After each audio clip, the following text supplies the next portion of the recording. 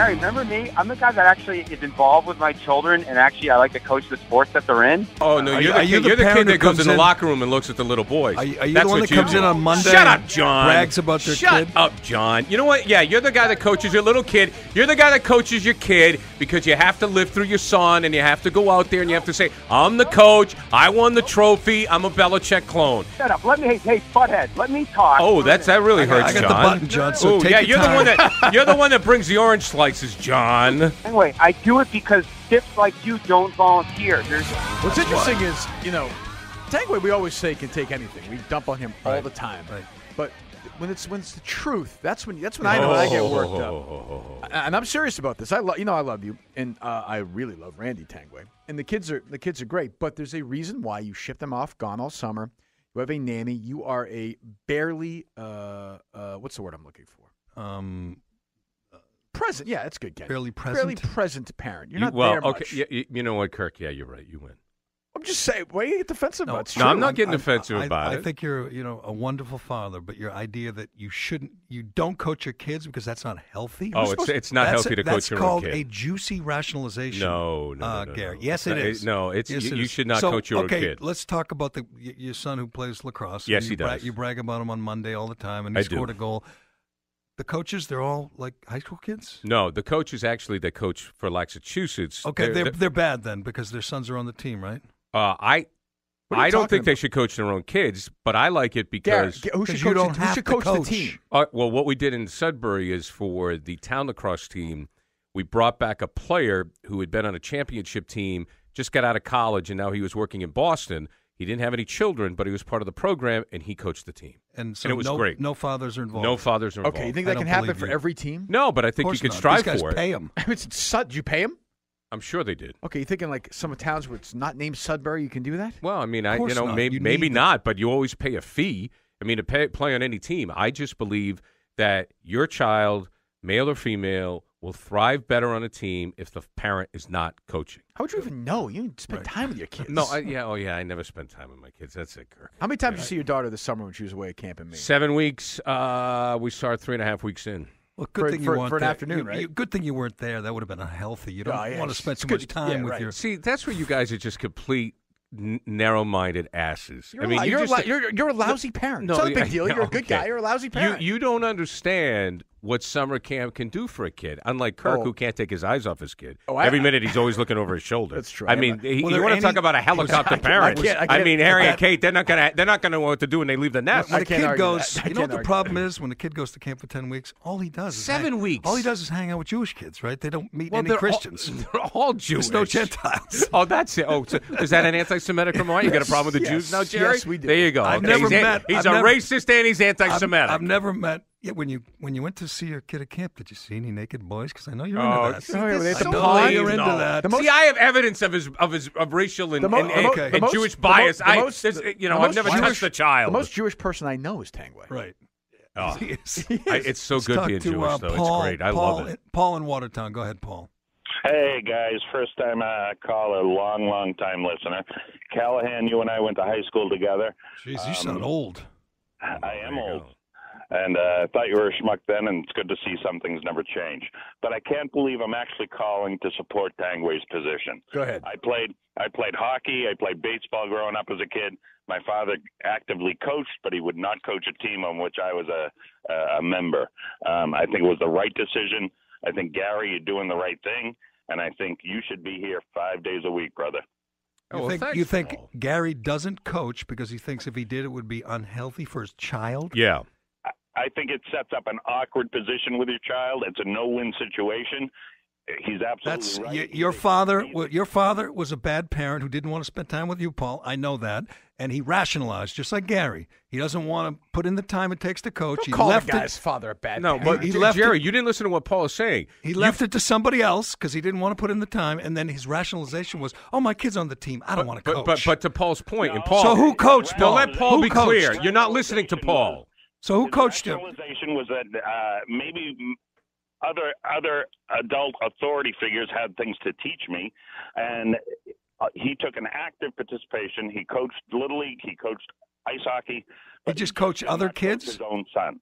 So who coached you? Other kids' fathers. Other players' fathers. Absolutely. Right. Absolutely. So you think that was a bad idea? What?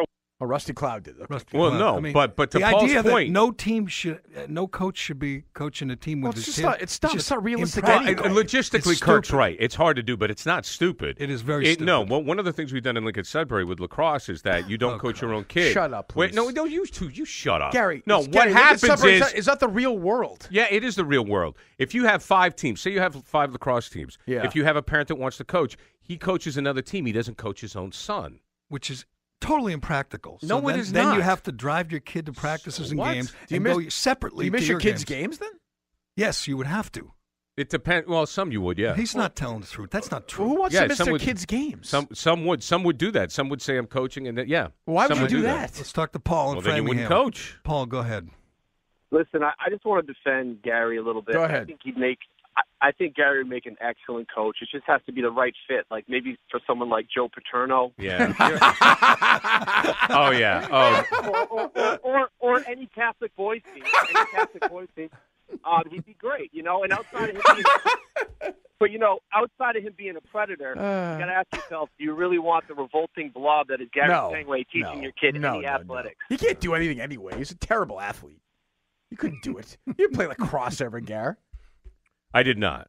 No, I'm not. Gary, this is ridiculous. Gary, I mean, first somebody. of all, it's a legitimate medical illness. You're attracted to younger kids. Will you guys stop it's that? It's not a choice. I mean, that There's isn't even treatment funny. for that. I mean, There's that places you that can isn't go. even funny. You think You you should have get the no. electric shock You know what? That isn't even. You're joking about pedophilia. It's not even funny Right, because right. you don't have a rebuttal for what I'm saying. So you go to something What do you like say that, about which me? is the lowest common What do you say denominator. about me? See, I think You're insane, which is true. I don't deny that. I know, I understand that, but you're- I'm not a. You joke about pedophilia. You have nothing to say to me. You have nothing to fire back at me. So you go, oh, you're a pedophile. Oh, well, that's. I think you're very honest. That's creative. I think you're a very honest guy, Gary. In this case, you're not being honest. I think I'm being very honest. The reason you don't coach is because it takes a lot of time and effort to coach, and you don't want to put. You can't the do it, time Gary. and effort. That is not true, Jerry. My son has asked me to coach basketball a number of times, and I won't do it because I think he's going to be a better player without me. No, he told me. Sexually attracted. First of all, it's not about making him a boys. better player. It's about enjoying the experience. I enjoy the experience with him. Gary told me. By the way, I'm getting emails from management because I said something bad about Ordway. I apologize. We corrected you. Ordway That's is because you're rolling. a dick. That was a dick thing to Man, say. look at the length of this email. And I'm never going to be on this and station Van Tanguay again. asked him, he said, would you be the coach of the team? And Gary said, is that cute point guard still there? Van said, no, he's in high school now. Whatever. And Gary said, no, I'm done. And we're done. He said,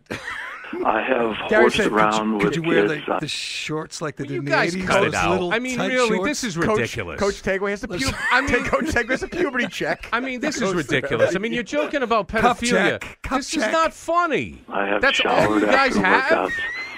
That's all I you have have? hugged them and I have touched their leg. I mean, stop this, Ken. This is not funny. I mean, what are you doing here? I mean, this is not funny.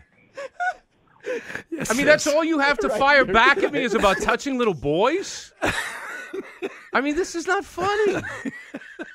I mean, I called Jerry a racist because you know what? The shoe fits. You're Right, insane God. because you're right. You're I mean, he's anti-Semitic. He just right. makes fun of my kid's Jewish camp. And you guys are joking about pedophilia. You're right. I apologize. It's not funny. It's Well, not that doesn't funny mean at all. anything. I have two, and I married a It's not Jewish funny girl. at And this is the first time I feel like you're lying. That's what you are doing. You're about lying what? to yourself. The reason you don't coach your kid is because you're too freaking lazy. No, it takes Jerry, time it's and not- effort and the energy. reason I don't- I and, could and you have coach- to know how to coach. I know and you how to- don't. I- and you sit on the sideline like so many lazy parents and say, "Let someone else do it." That's what you're doing. No, what I do. Oh, really, Jerry? Yes, No, that's exactly what I what do. you're doing. When What you I told do. me, when you told me that Macaulay Culkin hit the wall in Home Alone 2, what did that mean when you said that?